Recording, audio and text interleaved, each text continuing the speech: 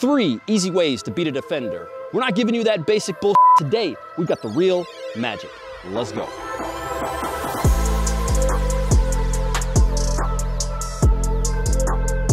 Three ways to beat a defender. The first one, the defender can dive in. Next, you can go around the defender. And my favorite, of course, you can make the defender disappear.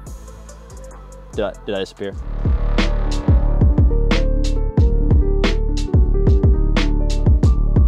That very first one is an easy one for us, all right? Any defender that comes in with momentum is going to get destroyed by the fact that all you have to do is change one direction and they're gone, all right? So don't overcomplicate things. This is the very first one. Wait till you're doing the skills and the other things to complicate the game.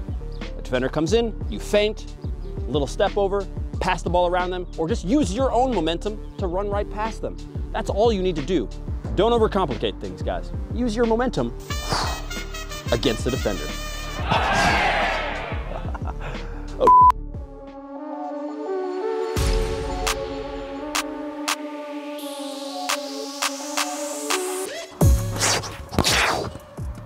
Now, the defender is set.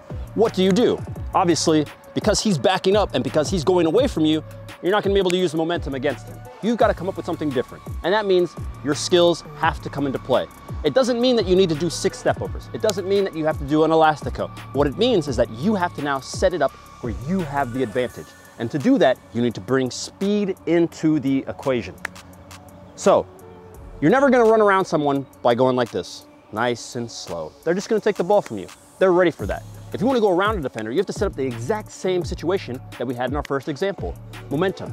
Get the defender to move. If he's not moving, you can't go around him, all right? So we want to build up speed, as much speed as we can, and then you can stop. Then you can go. Stop and go is an easy way to get around a defender without doing any skill moves at all. Now, if you are a technical player, you can do step overs, all right? Set them up with pace and speed, but attack the defender. You will never go around a defender slowly, all right? They're too good, they're ready for it, they can use their body, they have everything in their favor. What you want to do is drive at this defender immediately. Once you get that ball, attack, attack, attack. That way, you can score goals right after you go around him. And then you can learn the hardest, did I say to throw a ball? Did anyone hear me say to throw? Yeah, let's, ball. Jesus Christ, guys.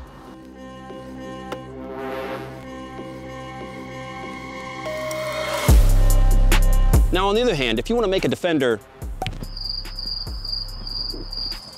just like that, well, there's a little bit of a pattern, there's a little bit of a flow that you're going to need to do, all right? So not only are you going to need to attack the defender, you are also going to need to throw in all sorts of feints, misdirection, all of this stuff. Look at guys like Robinho, all right? Look at guys like Vinicius Jr., okay? Look at Sane. All these guys, look at Dembele with that cut, all right? If you want players to move out of your way, that's a whole nother thing. We're not using momentum, they're not set.